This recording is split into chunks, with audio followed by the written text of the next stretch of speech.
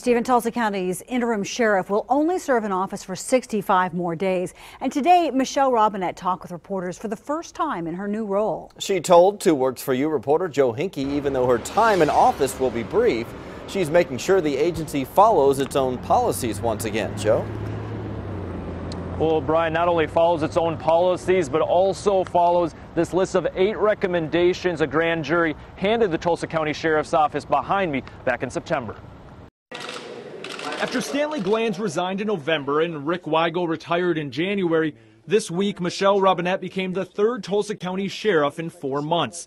Today, she says she stands by the office's deputies after months of constant change. Morale is based on stability of the office. Morale is based on certainty of what's going to happen.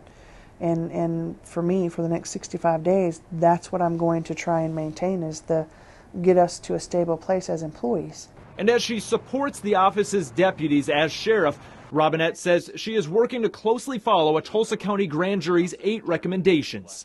The Internal Affairs Unit was one of the recommendations that has been completed. We've restructured it, replaced it, moved it so that it is not under the constant control, only control of the undersheriff now, that it's more autonomous. The sheriff's office also overhauling its record keeping after discoveries of incomplete or missing training records following the shooting death of Eric Harris last year. And TCSO is also working to let anyone communicate with the office's administration. We've opened up an anonymous tip line for employees as well as individuals, citizens from the county. After Glanz stepped down after 27 years as sheriff and several other TCSO administrators left office, Robinette says she understands if the public's trust is gone. There were issues in administration, absolutely, that's come out, that's why we're where we are.